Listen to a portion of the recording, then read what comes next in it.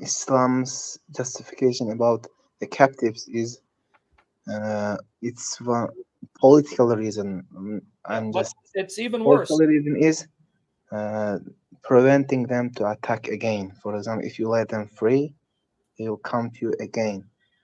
If you kill them, Well, it's there's very a problem unjust. though, my friend. You know, there's a problem with your logic.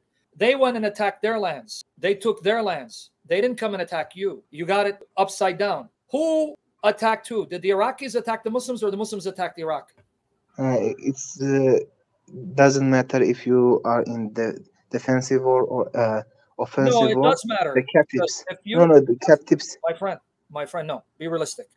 It does matter if you come and attack my no, no, city. it's your Christianic biblical view. Sorry, but No, you didn't hear me. You didn't hear anything I said. Nowhere does the Old Testament tell the Israelites, go to all the nations and attack them and conquer their lands. That's not in the Old you Testament. also misrepresented me, brother. Okay, brother, Sorry. can you? Okay, let's see if you're listening. Is it true that Islam went to places and cities and attacked them and attacked people that never threatened Muslims? Well, that's Yes or no? Now, see, now you're yes, trying to avoid in the. the name of Islam, but it's wrong. Oh, so you say it's wrong what the Muslims did? Uh, like as I said again, if So when Abu Bakr and Umar ibn al-Khattab or Uthman ibn Affan or Ali ibn Abu Talib and these, they spread Islam to Syria, to Lebanon, to Jerusalem, to Iraq, to no, no, Egypt. that's not wrong. Say it That's again. So when they conquered those first, places, did they attack Muslims or the Muslims attack them? Muslims attack them. Okay, that's the first thing you're honest. Secondly, these people who didn't threaten Muslims had their lands taken away from them. What do you expect?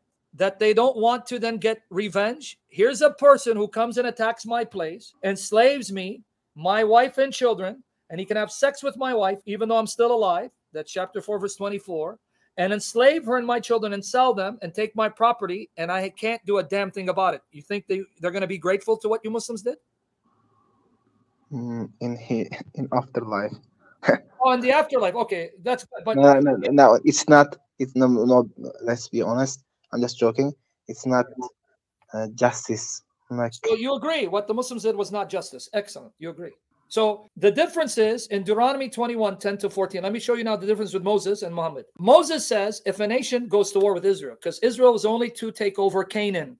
They were not to go to Iraq or Egypt or Africa. They could not go and take those lands. Only Canaan, because the people were corrupt and evil, murdering children to their gods, sleeping with animals, man sleeping with man, woman with woman, parents with children. That's in Leviticus 18. So their punishment was now God is going to destroy the land and have someone else take over. But then God even said to Israel, if you commit the sins they commit, I will do to you what I did to them, showing how fair he is. I'll do the same thing to you I did to them if you do what they do. Now, with that said, Moses says, if you're in war with a nation and you see a captive woman, Deuteronomy 21, 10 to 14, she's attractive. You are to have her shave her head, which is sign of mourning, and then she changes her clothes, the clothes of captivity, give her fresh clothes. You give her a month to mourn the death of her parents. Then you marry her and treat her as a wife. And if there's something you dislike, you divorce her and let her go free. You cannot sell her. This law was given 20 years before chapter 4, verse 24 of the Quran, where in the Quran, Allah says, unlawful for you are married women, except those that your right hands possess. So if you attack the Iraqi Christians or the Egyptian Christians who didn't attack you, and you see women and married women who are beautiful, you take them captive, Allah says you can have sex with them, even if their husbands are alive, and sell them. Which person's going to thank you for taking his wife and then sleeping with her and then selling her after you've come and attacked their city, a city that did nothing to you Muslims? Who's going to appreciate you? Put yourself, now be honest before God, because you're going to stand before him. Imagine you are a Christian living in Egypt. The Muslims come. Your mother's in your house.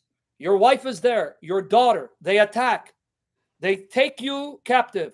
And then they have sex with your mother, your wife and daughter, and then they sell them. Are you going to be thankful for what Allah did? For what Allah did, I will be thankful. But here are just questioning so hard questions that Okay, are now here's what I laughter. want to do. I'm trying to Let keep me it because there's answer. other people. Camille, You can I answer? As, go ahead, try to answer. I don't know how you're gonna answer. If you really have a heart, no, I have really hard. I just, to be honest, you gave such a great arguments.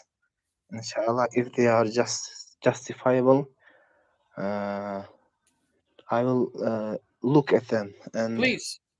That's why I wanted to stop. Instead of going further, go to chapter 4, verse 24, Surah An-Nisa 24. Read what the uh, Mufassirun and the Hadith say. Come back because I don't want to overwhelm no, you. I know that. I know that. Okay, so come back because there are other people. I don't want to keep overwhelming you. And you and me can have just an entire discussion, you and me. Yeah. All Goodbye. right? Okay. Okay, Camille. Inshallah. We'll pray for you. Pray for him. May God guide you to the truth. Take care, buddy. You too. Take care, buddy. Inshallah. Okay, open up chapter 4, verse. Oh my goodness. Why are you wasting Okay, my time? let's do it.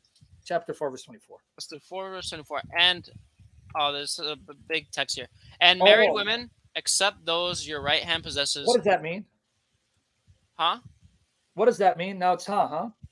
And married women, except those your right hand You possesses. can't have sex with a married woman except what? Your right hand possesses. So if a woman is married and she's your right hand possession and you've taken her captive, can you have sex with her?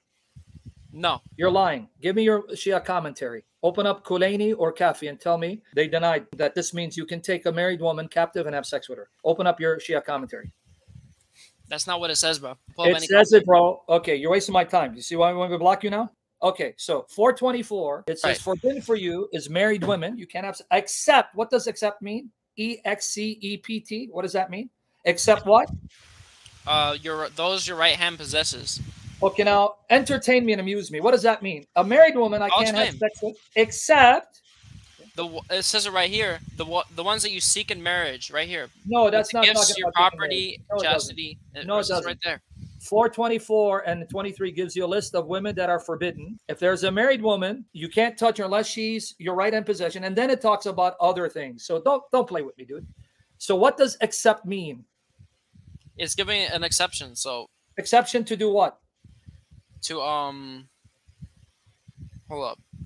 Yeah. To have sex with. Come back. Go do me a favor. I'll let you back on. Go read Kulaini and Kafi or any Shia commentary. Look it up right now. Then give me the link. And then we're going to go through it. So I don't want you to give your opinion. So you got about 20 minutes. Go look for the commentary in 424. Come back because you don't follow the Sunni. All right? Yeah. Okay, come back. But you're going to give me a link saying, oh, here, look, this is what Kafi said or Kulaini said, right? Okay, so you left. All right.